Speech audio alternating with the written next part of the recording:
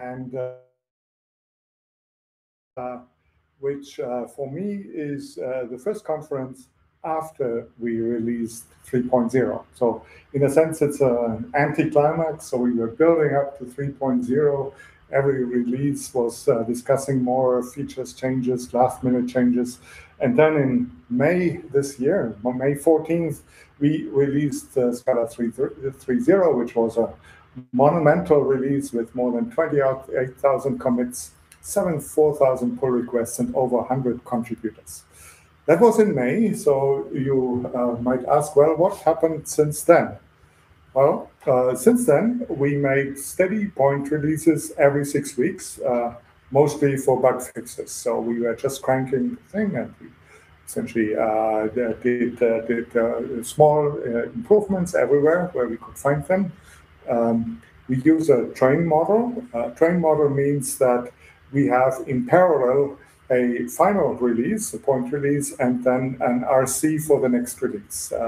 Our period there is 6 weeks. So for 6 weeks, a release would be in RC, and then it would become final.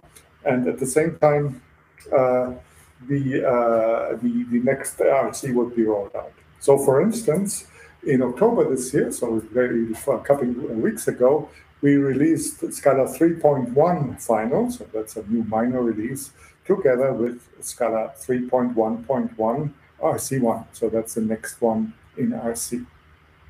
So it's a new release beyond 3.0 already, 3.1. What's new in 3.1? Well, a couple of things are new. One is that we tightened the rules for experimental features. That's something that we just missed the 3.0 window. So essentially the motivation is that we want to avoid the unchecked propagation of essentially unofficial dialects of Scala, because essentially they lead to fragmentation, and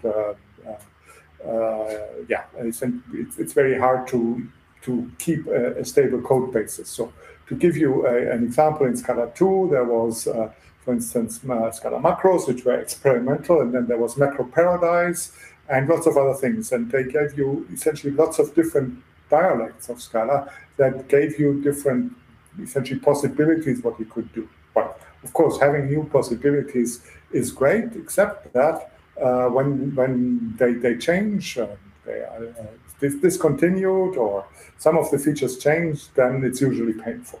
So we want to control that better. So we have this new notion of experimental, where we say an experimental feature is experimental if it requires a language import from Scala language experimental. So these language imports, they count as essentially experimental things. And furthermore, if you refer to a definition in the standard library or elsewhere that has the @experimental annotation, then that's also only possible in experimental code. So what is experimental code? Well, experimental features, these language imports and definitions, they can only be used in a snapshot or nightly release. So we have nightly releases every night, and you can essentially take a release there to experiment with experimental features. Or if that's too restrictive, then you can also access experimental features from definitions that are themselves labeled experimental. So it's transitive. Basically, we say experimental things can be only accessed from snapshot or nightly releases, or from code that is experimental itself. So here's an example. Let's say we want to do the next step with the indentation syntax. We want to use the experimental fewer braces feature, which would let you write code that you see here. So essentially, it lets you write function arguments to this locally and to the flat map without braces. So that's nice, and we hope that it will be rolled in soon in a version of Scala, but it's not yet standard Scala. But you can still use that in a mainline compiler as long as the test method that we see here is itself labeled experimental. If it has an experimental annotation, then you get access to all experimental features, and otherwise you have to be on a nightly or snapshot compiler. Okay, so that was experimental. What else is new? Well, we have a new experimental feature that's safer exceptions. So safer exceptions is essentially, it brings back, you could say, Java's checked exceptions without the downsides. So you see the syntax at the bottom of the slide. So you have a throws declaration for this function f. It throws a limit exceeded exception, and that gives you the right to actually throw the exception. If the throws declaration would be missing, so you would just write def f from double to double equals, and you still have this import, safer exceptions, then the compiler would flag this thing as an error. It would say the limit exceeded exception is not declared in a throws class.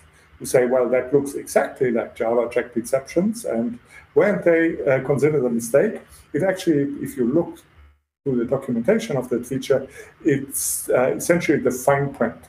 The fine print here means that in particular, you can be fully polymorphic. You can still use map and flat map and all your favorite high order functions with this checked exception feature, and it would still work transparently. And that's one thing that does not work with Java's checked exception, and that's, in my mind, the biggest downside. So that's something that's new. Another thing is on the tooling side, in the compiler, we brought back wconf and no warn from 2.13. So essentially, the wconf flag allows filtering and configuring compiler warnings. You can silence them, or you can turn them into errors, and so on. And we also have brought back the no warn annotation from Scala 2.13 that was originally in the silencer plugin. And that one can be used for suppressing warnings directly in the code in the places where they're expected to occur. So if you want to essentially suppress a warning in some particular code, then you essentially slap a no warn annotation on the outside of that code, and the warning will be suppressed. Good. Is that all? Well, there are a couple of other minor things in 3.1, but yes, basically that's all. Plus, of course, lots of bug fixes. So you could say, well, why make it a minor bump? Why isn't that a 3.0.3 or 3.0.4? Well, the sarcastic answer is because we can, but the more detailed answer would be, well, we had to add some new definitions to the standard library, and by our new release policies, that forces a minor version bump. So as soon as we add anything to standard library, we need to make it a minor version bump. So what is the compatibility policy? Well, the compatibility policy is that bug fix releases, so X and the third position, are forwards and backwards binary compatible, just like in Scala 2. So they can be freely replaced with each other, drop-in replacements backwards and forwards. For minor releases, we have that they are backwards compatible. So that's something new compared to Scala 2, where a minor release 2.13 versus 2.12, let's say, is not compatible at all. The world has to be recompiled. The whole ecosystem has to migrate.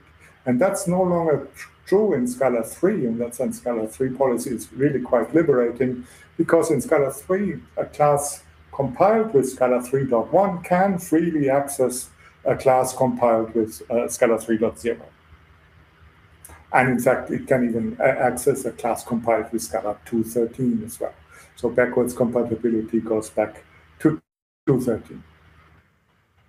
But the opposite is actually false. So a class compiled with Scala 3.0 cannot access a class compiled with Scala 3.1. So that's the lack of forward compatibility.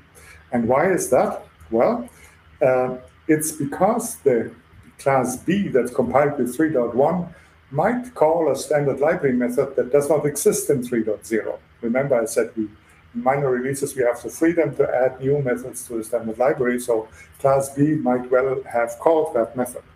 And that would be, if we run that, if we would let you compile both A and B in this mixed mode, that would be a runtime error, because when the class B executes and it calls the standard lib method that doesn't exist in the 3.0 system, you'd get a linkage error.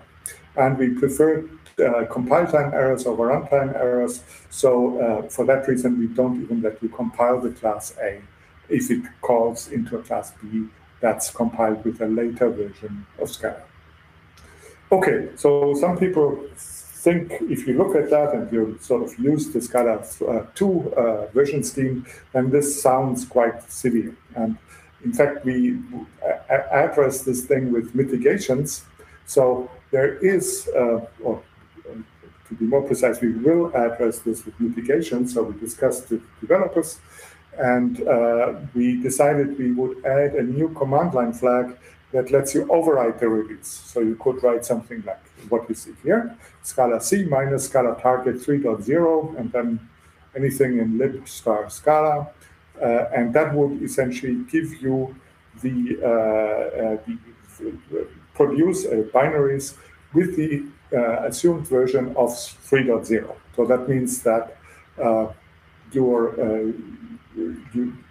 you cannot call any of the new library methods, of course, but on the other hand, other 3.0 classes can still call into this class that has been compiled with 3.0. So it's like backwards time travel, really.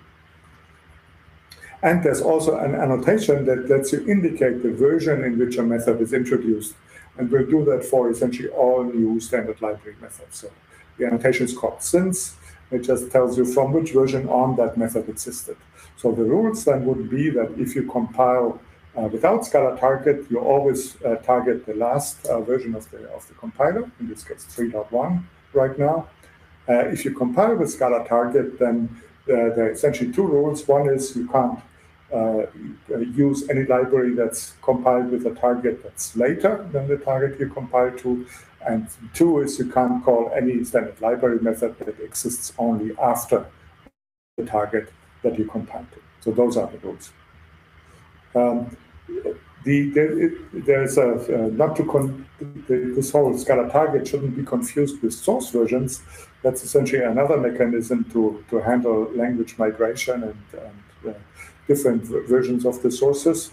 So if I write Scala C source 3.0, then that fixes the source version to be 3.0. What that means is that the compiler will prevent me from using any new source features that were introduced after 3.0, and it will also not impose any restrictions that we will impose after 3.0. So these are essentially source, what we pass in the source, whereas the target thing is the binary that we compile to. Technically, the tasty version that we compile to gets a version, and that's affected by Scala target. Staying with source for a second, there's also source migration. So some of these sources have a migration flag, and that helps you upgrade to the given source version. So for instance, a minus source 3.0 migration is a big help to migrate Scala 2.13 sources to 3.0 because it will temporarily let you essentially get away with certain things that are no longer allowed in 3.0, and it will also essentially give you upgrade hints and even automatic rewrites if you desire to the new version. So 3.0 migration is a very useful step to go from 2.13 to 3. So my recommendation would be to always use the latest Scala version, so 3.1, 3.2 when it comes out, and use Scala target only if you're worried that other source that cannot upgrade might depend on you. And I believe generally that's probably overblown. So if you have a concrete situation where somebody tells you, no, we can't upgrade, you have to stay on 3.0 or whatever, then there's Scala target for you. If you don't know of anything specific, then I would just go ahead and use the latest one, because with backwards compatibility, really, as long as everybody's on the latest compiler, which is also the essential compiler with the least bugs, everybody should be okay. And finally, the minus source flag would be then used for source code migration. So if you want to upgrade, either keep your source to an older version or get help with upgrades. So the plan for 3.x, so the future 3.-3 versions would then be that we want to keep the training model. So we want to have regular and frequent releases every 6 weeks. And that means that bugs, if you stay on the latest compiler, will be addressed really quickly. And I see that already, that already works. We can already see a benefit from that. I had the impression that recently the number of reported bugs has actually come down by a significant amount. So the fact that we actually have fairly fast reaction to that seems to stem essentially the problems, and we seem to be on top of new issues and new bugs. The other plan then is we will roll out minor versions depending on need, but my guesstimate would be every 4 to 6 months. So basically, whenever we have enough accumulated issues that require some new things to be added to the standard library, then instead of a bug fix, we'll do a minor version. But like I said, for most users, it should be completely transparent because of backwards compatibility. So a minor version then can add new features to the standard library. It can add new features to the source language or also to Tasty, and it can impose deprecations and restrictions. So with all these policies, and now that I have essentially given out the fine print and the detailed rules, where are we going? So what are our goals to for the next versions, and generally where Scala should be going? So I think at least my goal, and I believe the goal of many of us, is we want to go towards more simplicity. And we have already made a good start with that because we dropped many major Scala 2 hurdles. Starting with the macro system, where I think many people have by now acknowledged that the new macros in Scala 3 are maybe a bit more restrictive, but a lot safer and more predictable than what we had in Scala 2. Delayed init is no longer a thing. Early definitions are gone. Existential types are gone. Type projection, at least the general form, that the T here is an abstract type, is no longer there. So you can't, for instance, do homebrewed lambdas anymore, and all these things that essentially bypass the type system. Simple literals, non-local returns, do while, and limit 22. So essentially, the artificial limit for tuples and functions of arity 22 is gone. So now they can be as large as possible. Why is that a simplification? Well, because it avoids a lot of fairly complicated and tricky code that try to work around this restriction with whatever.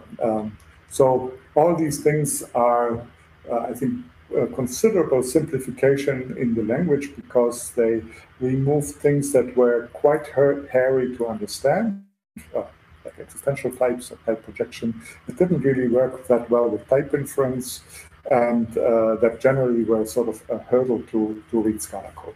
I think we greatly cleaned it up, and I'm very happy about that. We're not done with that yet, so more is to come over the next versions.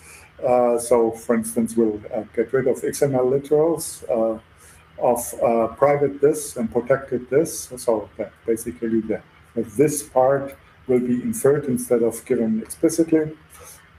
We'll essentially simplify quite a few syntax aspects, syntax quirks. So, for instance, instead of the x:_* for a vararg argument, it's now just x*. Instead of the block with a parameter, so essentially a function on the right that you see here, where there was a special rule that you don't have to write the parameters, you don't have to write parentheses around the x parameter. So that rule is gone. So now on the left, you have to write the parents. The import underscore has been replaced by star, as any other language does. And the perhaps a bit cryptic x arrow y for import renaming has been replaced by as. All these things are already elected. Sorry. The left part of these things is already implemented, of course, so you can use this today. And the right parts will be removed in the future, and you can already remove them now if you use as the source version future. So you can say -source future, and that would essentially prevent you from writing any of the stuff that will be deprecated in the future. And then, of course, the biggie is the whole old style implicit complex or implicit conversions, old style implicit parameters, implicit everything will be removed. But for these ones, we don't have a fixed version yet, and that's not yet done. But hopefully over the next years, let's say, we will hopefully be able to get rid of them. Another thing that already happened and that you can opt in is that we tighten the rules for exhaustivity of pattern matching in several dimensions. So here's one. In the for expression, if you had a for word colon rest taken from lines yield, then essentially that goes through a sequence of lines, and each line is supposed to be a list of words. And it says, well, let's match the list, so the first word and the rest. But what happens if a line is empty? Then with the case now, this will filter. So it will simply skip any lines that are empty, that do not match the pattern on the left. And that's a behavior that's very useful to have. It gives you very nice and beautiful queries. But it's loose typing. So what if you want the type on the left to conform on the type of the right, and you want the compiler to check that? So we now distinguish between the two cases. If you have a case, then you get the filtering behavior, which is the same as the previous Scala 2 behavior. If you don't have a case, then this thing would be a lack of exhaustivity pattern matching. You would say, well, I can't prove that lines has this lines can be empty, and you haven't accounted for that pattern. A similar case is if we just match with a val. So you could also do this before without the unchecked. You could have a list, and you could just match with X and XS. And if the list was empty, then that would give you a match error at runtime. And again, we essentially now tighten the rules and say you can't do that. If you write it without the unchecked, that will give you a compile time error, but essentially that's not exhaustive, and you have to give the unchecked option to make it work. All these things can be turned on today with the -source future command line option, or with the language import language future. So you can already essentially live in this world where these things happen, and we will roll these in fairly soon over the next minor versions, so 6 months, 12 months, something like that. And then there are not just restrictions, but there are also new language features to make life simpler. And we have actually quite a few of them. And the talk is already over halftime, so I don't have time to essentially do an exhaustive list. I'll just do a few examples. Generally, I see that there's room to grow. So Scala is sometimes perceived to be a very complicated language. Maybe that's true, I don't know. But it's not complicated because it's large. So if people say Scala is complicated because it has a zillion features, then that's simply wrong. It actually has fewer features than many competing languages, including Kotlin, Swift, Java 8, many, way fewer than C++, and way fewer than C#. So it's not the number of features in Scala that is the thing that makes Scala complex. I believe it's the interaction of things that are very, very orthogonal, and the expressive power of the language that lets people do fairly complicated stuff. I think that's really the thing. So the plan is to essentially not be overly concerned with essentially the size of the grammar or the number of keywords or whatever, but to be concerned about essentially how can we simplify the experience of new developers and all developers, really. So one thing that really makes life simpler for a lot of us is top-level main methods. So here you can have, what you see here is a method, happy birthday, takes 2 parameters, an int, a string, and a list of strings, and it essentially does the computation to have a nicely formatted happy birthday message. So that is a main program. You can use that as a main entry point in the program. What you do no longer need to do is essentially write a method that takes an array of strings and do all the formatting yourself. In fact, what this would do is it would translate to a Java class which is called Happy Birthday. So you can run it then with Scala Happy Birthday or Java Happy Birthday. And that Java class would have a customized main method that does all the conversion from a string and so on. And that main method calls into this Happy Birthday method to do the actual work. So that's how that works.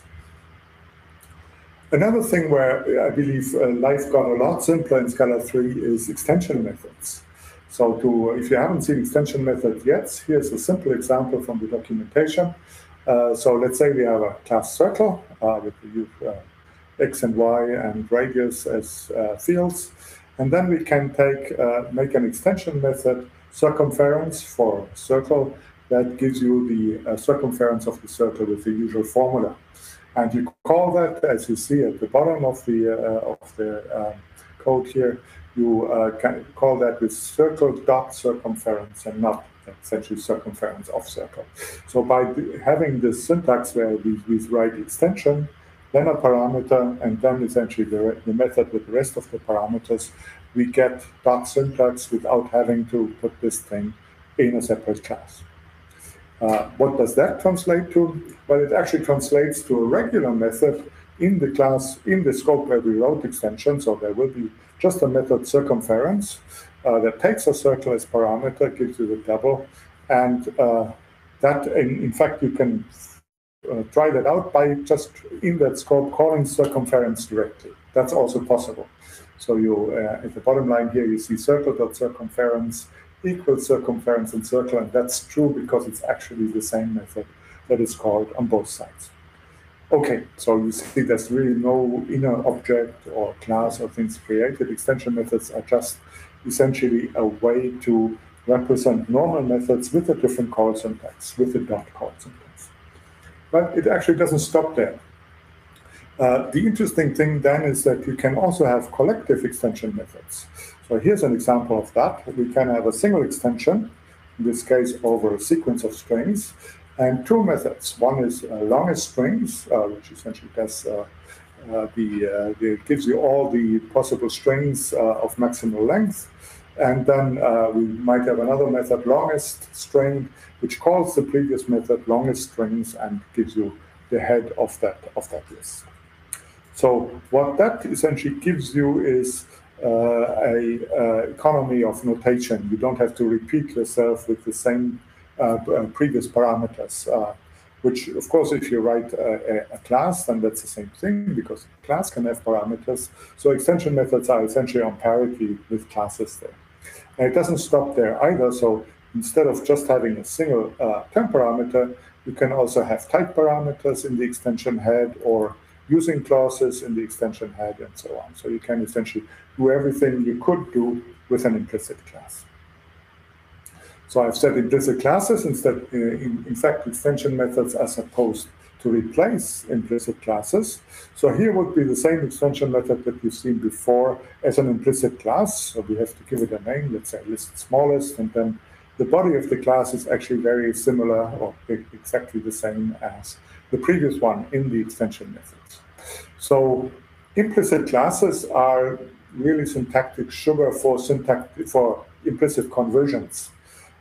And that's something that we want to get away from. So the implicit conversions are essentially something that often leads to unpredictable code. So extension methods are really something that is supposed to replace implicit classes, because implicit classes are essentially just a form of implicit conversion. And beyond that, extension methods also have a really important benefit, and that's that they can be abstracted. They can be abstract. So here you have, for instance, a trait semigroup, and it has a combine method, which is an extension method. So you write group dot element dot combine, our element, but that method is abstract. You haven't given an implementation. And you can give that implementation in a subclass of the trait, or in this case here in a given instance, which is essentially part of the new implicits, where we said that's an instance of, in this case, monoid of string, where we now define the combine method to be the string concatenation. That's something that is actually huge, because previously it was super hard to do that in Scala 2. Essentially, you had to have define the implicit classes and then in additional view implicit classes, and it was really not pretty and very fragile. So the simple fact that we can abstract extension methods, that we can make them abstract, is a huge win here. On the other hand, you could say implicit classes actually also have a benefit, an important benefit, which extension methods right now do not have, and that's that they can add methods in bulk. So here you see a class which is essentially comes more or less from the Scala standard library. So we have an array sequence, which is a form of sequence, and it has an apply method, which is just array indexing, and there's a length method, which is just the array length, but it wraps essentially an array to be a sequence. And then we want to have a class array ops as an implicit class. That's the class that essentially gives you all the sequence operations on array. So array ops allows you to do that, and the way it works is it's an implicit class. It takes an array and it just extends array seek. That means that you get all the methods, you get the apply and length, plus all the other seek methods that are inherited. And with extension methods, you don't have that, because you don't have this inherited notion that an extension method, extension block can inherit something that defines some default behavior. On the other hand, we have a possible solution, so we're looking into that now, and it probably will also come fairly soon, that we would allow export clauses in extension blocks. So this thing, an export, is essentially a way to compose, so essentially it favors composition over inheritance. And in this case, then we would replace the inheritance of the implicit class with an export class. We would say, well, we have an extension method for on arrays again, and instead of defining all the possible defs that we have here, we just say, well, we export all the members of, in each case, forming an array CQ of XS and having the same method here. So that's something that hopefully will come fairly soon, and once we do that, then I think we can retire implicit classes. The third thing that I wanted to mention is the tooling, and that's something that's quite new. That's that Scala is about to have a standard command line interface, a CLI. So the problem with essentially getting into Scala today, which I believe many people realize, is that you need a build tool. You need a build tool because, except for the really super simplest cases, is you need a build tool as soon as you define libraries that you depend on. So if you depend on any library in the Maven universe, then you have to give the Maven coordinates somewhere, and to do that, you need a build script. Or you might also want to define the Scala version, for instance, and say, well, this thing needs Scala 3.1 or Scala 3.13.7 or whatever, and then again, you need a build tool. The problem with that is that you, from the beginning, as soon as you do that, which is very, very early on really in Scala, you have to learn 2 languages instead of 1. It's true that typically you don't have to learn much from the build language, but still, you have to learn it, and there are hidden dragons. So essentially, even if you only know a small subset, then other things can surface very quickly, so it's scary. Or, of course, you could use something like Ammonite, which lets you define the dependencies that it depends on, but that's only a REPL and scripting engine, and that doesn't really scale beyond single files. So that's the situation today.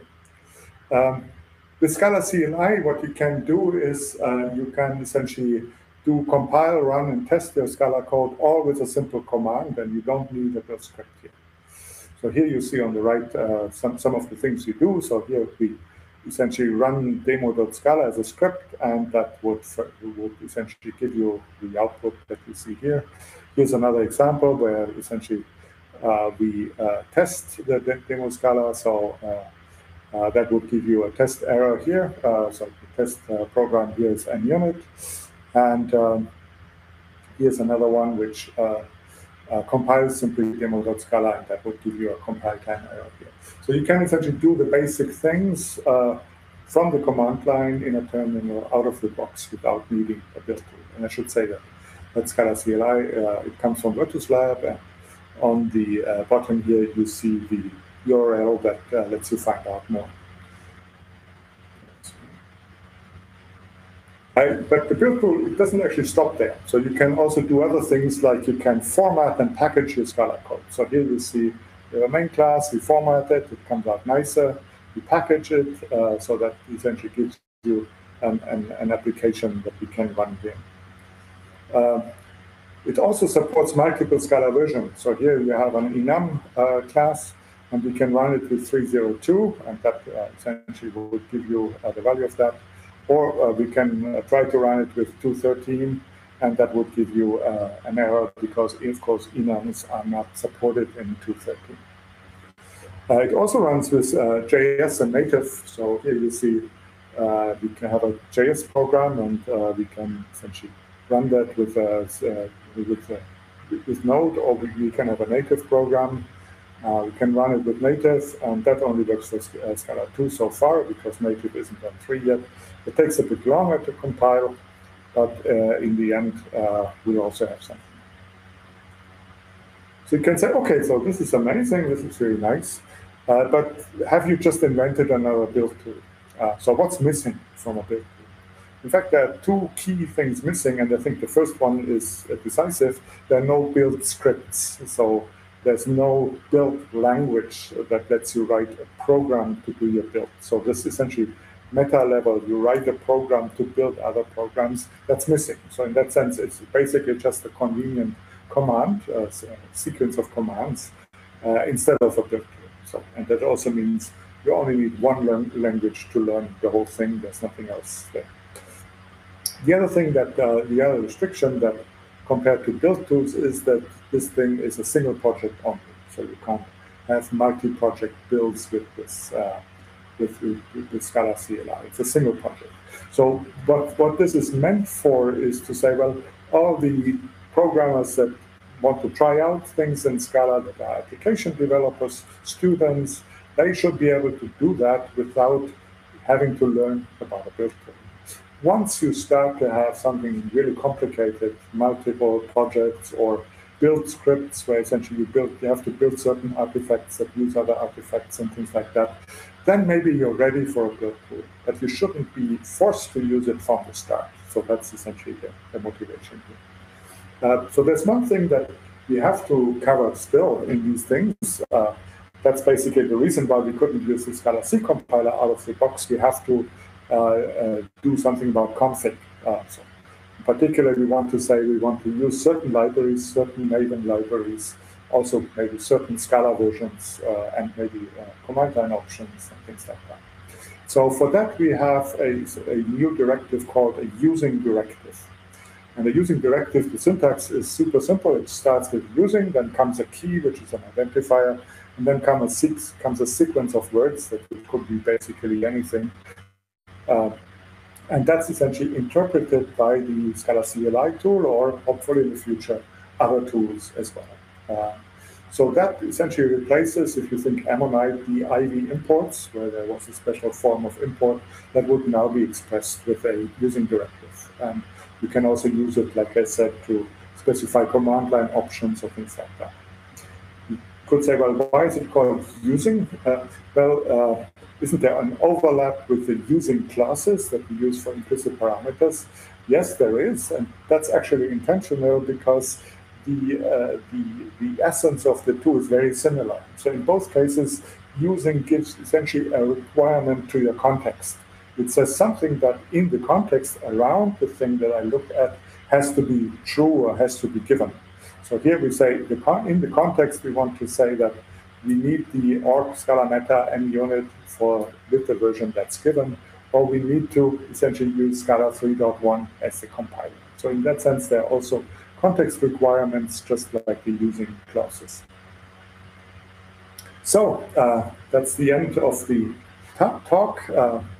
I will stay on for questions and comments, but to finish, I also have a question for you. What do you think about that? Do these changes make your life simpler? Do they help get others or yourself maybe getting up to speed with Scala? Also, what other innovations would be welcome? In the language maybe, in the tooling, in the libraries, in the docs or the ecosystems? And would be interested to hear about your opinion on these things. Thank you.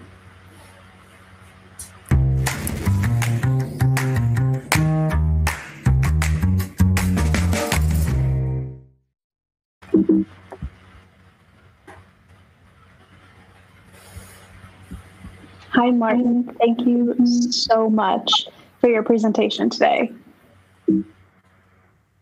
Let's get right into Q&A.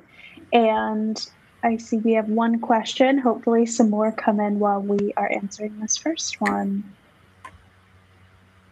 Our question is, some of the future planned syntax changes, such as import to px as y, look similar to Python syntax. Was this intentional? I think Python, yeah, well, it was inspired by Python, yeah. I think Python has generally a fairly quiet syntax, which is nice. And it's also syntax that's, of course, by now well known. So if you say, well, with the import syntax where we said, well, that's sort of a quirk, you could say, of previous Scala, they were sort of different from other languages, so what should it be like? And then I would certainly say, well, not the Go import syntax, which is also really bizarre. But Python looks very intelligible and very readable, so you know immediately what it is. And I think that's something that's definitely a good thing to imitate.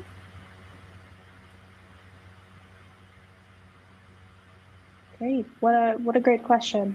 And thank you for answering that. Let's go on. We have another question here.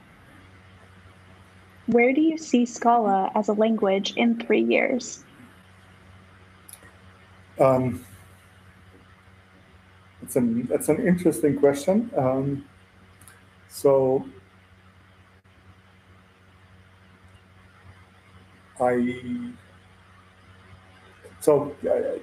What I see for Scala is that it is establishing a third way between imperative object-oriented programming and pure functional programming.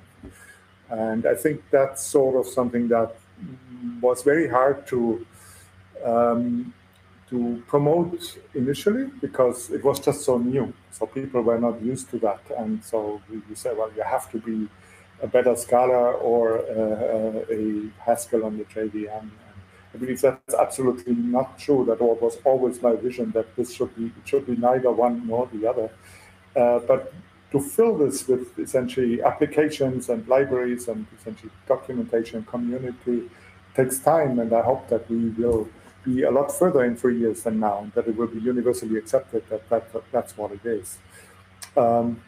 The other thing that interests me a lot from the research angle, and we might see some things happening over the next 3 years, is essentially to get better type systems for resources and effects.